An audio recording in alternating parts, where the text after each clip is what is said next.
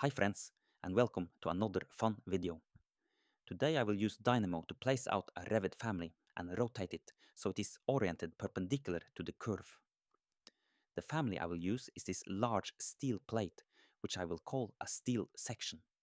It will be placed at equal distances and rotated individually along a curved line.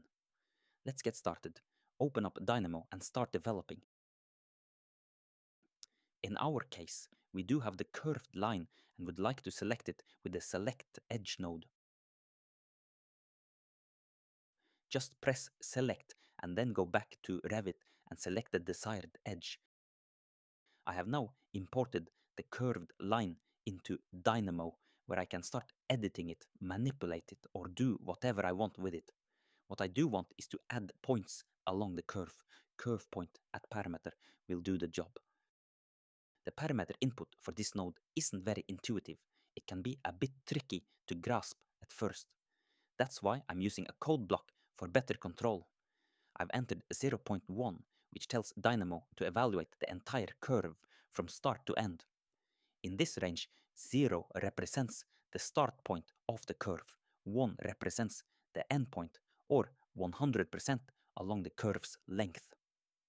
If I changed the starting value to 0.4, for example, the first point would be placed 40% along the curve from the start. At the end of the expression, I've added hashtag A, where A is a number input that determines how many points will be distributed evenly along the curve between the start 0 and the end 1.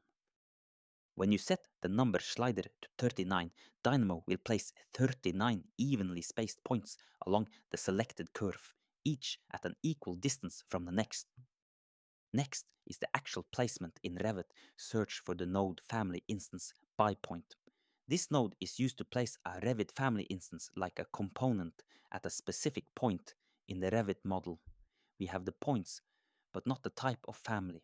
Add the node family types and find the family I showed at the start of the video, steel section, in the drop-down list. It is important to know that all the families in the drop-down menu are inside the Revit file that is open. Connect the nodes and hit Run.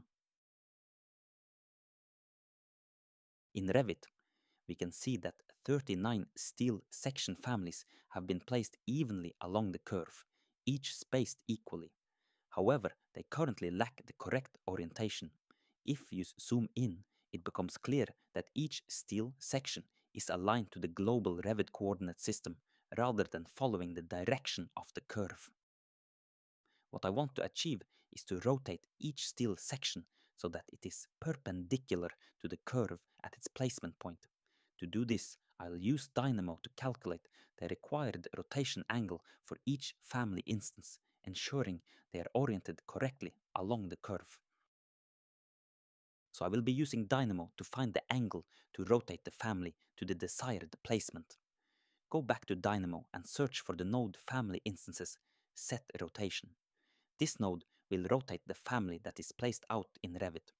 All that is missing now is to find the rotation for each point along the curve. Start with the node line by tangency. This node will create a line or use a vector that is tangent to a curve at a specific point.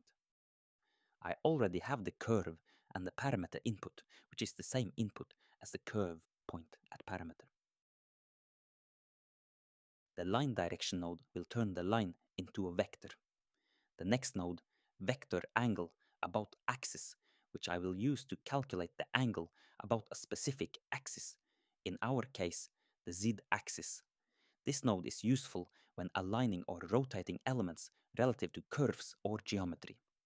Add the z-axis vector, which will serve as the rotation axis, and the y-axis vector, which will be used to calculate the angle between the tangent vector and this y-axis reference. Now, connect all the nodes, hit Run, and see the result. Everything looks great. The steel section families have rotated and they all appear to be perpendicular to the curve, just as intended.